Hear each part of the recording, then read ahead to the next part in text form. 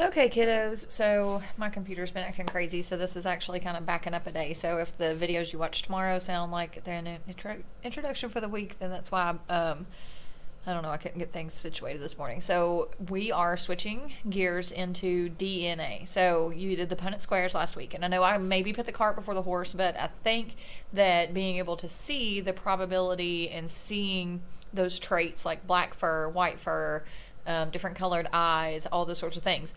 Where does all that come from? Where do we get these traits? Where do we get these genes?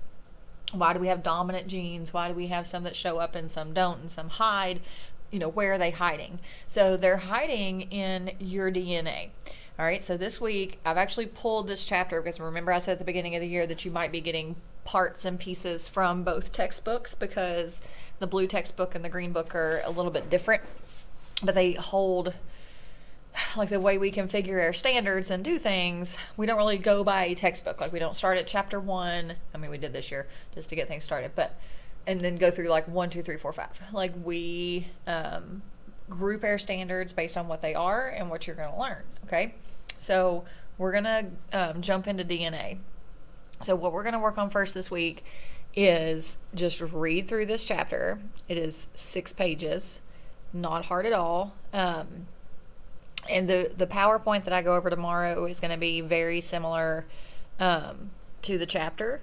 Okay, so today's chapter is just you guys reading and getting things together. So if you get stuck in here, go ahead and move on to tomorrow's video and the PowerPoint that I'm going to go through. Okay, so this kind of talks about copying. I'm not too worried about you guys knowing about copying right now. We're going to talk about that when we move into meiosis and mitosis. What I am more concerned with you guys knowing are these genes and what they code for and what how they get onto those chromosomes. And then those chromosomes, once again, are what we look at in our Punnett square and the genes that they are connected to right there, okay? So RNA is also in here, and looking at how those codes and how they break apart. And this is just kind of, I'm not going to dig too deep into this when I get into that PowerPoint. All that I'm kind of looking at is the DNA and the codes and the genes, okay? But in order for you to have that background information for when we do move on, I do need you to make sure that you read through these, and then your first assignment is going through those questions, okay? I only want you to do, all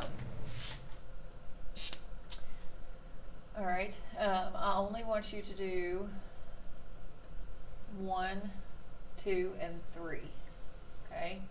And I'll put that on your handout for tomorrow, okay? I only want you to do 1, 2, and 3.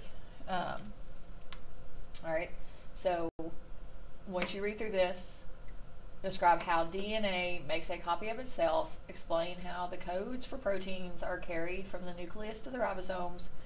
A strand of DNA has bases A, C, T, A, C. Using the letters, show what the matching strand would be, okay?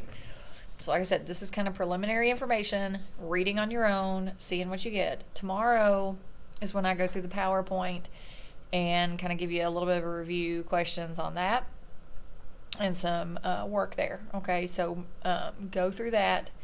If you get stuck here in the reading, go through that and work through that, okay? So today's kind of the reading day, kind of the learning day. All right, so what I want you to look at, so once you finish those, and finish those 3. Now, don't panic on how much this is, because these are 2 reading assignments, and they're due by Friday, okay? So I don't want you to panic. You can read them at any time and do these assignments this week in any order. All right, so this is our chromosome, genes, and proteins. So once again, another reading that we're going to have here. What I would suggest that you do is go through and highlight, okay? Highlight those passages, highlight what is important, okay?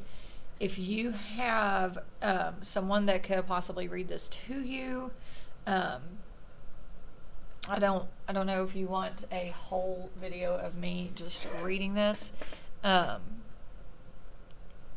Okay, if you do need me to read this to you, if you're getting this video and you need me to read this to you, then you call me.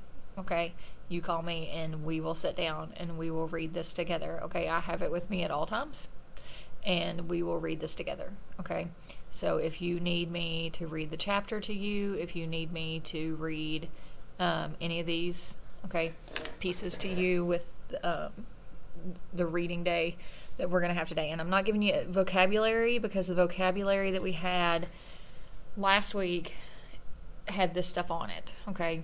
So I'm not going to give you a new vocabulary list, okay? We're just reading and going through these activities today, okay? So make sure that you complete the questions, okay? You have 6 multiple choice questions, okay? Make sure you go through those and answer those questions, okay? All right, if you need me or you need help with anything, this is just day 1. Like I said, don't panic, and we will get everything completed, okay? Thanks, guys.